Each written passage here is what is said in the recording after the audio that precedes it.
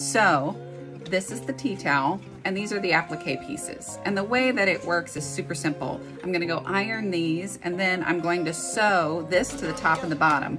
And then it allows me to put that on the towel, and it gives it this really nice decorative look. Okay, so I've ironed my fabric. This is my tea towel. You have a couple of options. You can make it to where the fabric wraps around the end and you sew it on like that, or you can make it to where the fabric ends like right at that little edge right there, and you sew a decorative stitch down the side. I'm probably going to do it that way this time.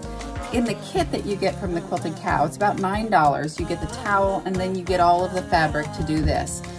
You could make this thinner and have more extra fabric if you wanted to, and do 2 towels if you wanted. It's sewed together like this.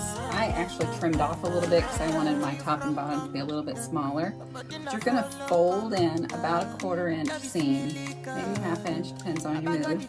And then you're going to iron it down. Now this, I just ordered a really cool little tool to help me with this so that I don't burn my fingers. I don't have it yet. Okay, I got everything ironed down, and now I'm going to pin it to the towel, and then I'm going to stitch it on my machine.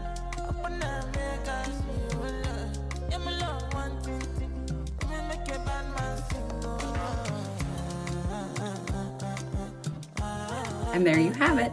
Super cute for any Christmas bathroom. I just love these. Just a note, I keep a few of these on hand in case I need a quick gift. Let's say I'm going to someone's house for supper and I want to take a nice gift.